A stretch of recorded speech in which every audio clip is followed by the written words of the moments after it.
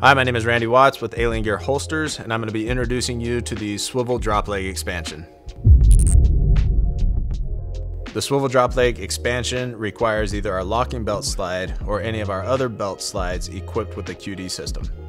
If you need more information on the locking belt slide or any of our other belt slides and how to install the QD system, please refer to their respective videos. The drop leg expansion comes with a spacer kit. If you are going to use the drop leg expansion with your level 3 duty holster, you need to install the spacer onto the shell before you utilize it with the drop leg.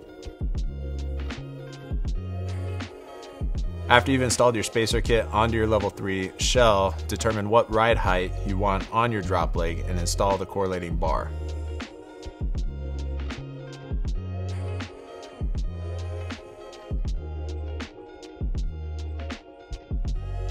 If you need to adjust your strap, go ahead and cut it wherever you need it, and then install the alligator crimp provided. Once you have your drop leg configured and your belt slide installed, go ahead and slide your mel into the female end on the belt slide, and then your holster QDS into your drop leg QDS.